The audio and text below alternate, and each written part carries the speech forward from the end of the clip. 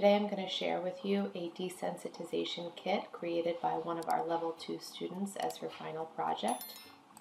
This has proven to be a really useful tool in our clinic to help with sensitive scars or sensory reeducation after a nerve injury or nerve repair.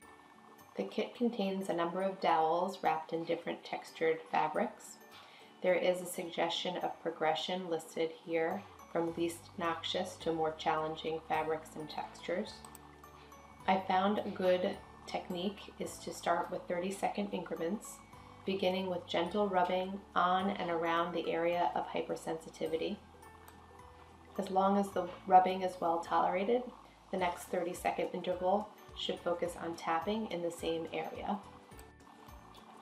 I usually recommend progressing through anywhere between 1 and 4 levels of different textures in a given treatment session. This would prevent overstimulation of an area or increased hypersensitivity. This kit can easily be made with household items or items that you can find at local stores. No need to purchase expensive sets from retail product providers. In review, this kit can help with sensitive areas post-surgery or injury and can help re-educate skin after nerve injury or repair.